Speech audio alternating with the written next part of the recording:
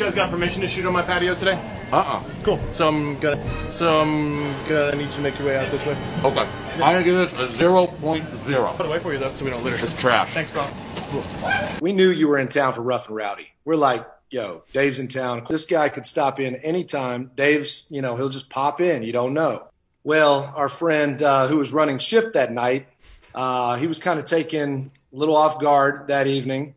The thing that the people who are on my side, it was his motion. It came across, like when he did that. So Once I saw the response and right after, I was rooting for you guys, like the way you handled everything. I thought it was as well done as you could handle something like that, all your moves.